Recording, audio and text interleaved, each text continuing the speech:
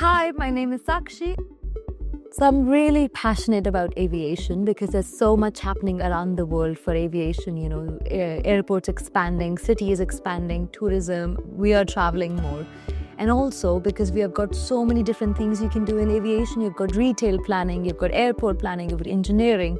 And I'm a psychologist working in aviation, and that's what I love about it. There's something for everyone. Aviation is all about hospitality. How do you take care of people? So my role is to understand what kind of clients, what kind of people, what kind of travelers are going through these airports. What are they traveling for? What are their needs? What are their cultural differences? And how do we bring it all together to deliver an airport for them? I fly through these airports, I use the services, and sometimes I'm able to take notes and say, we need to do that better.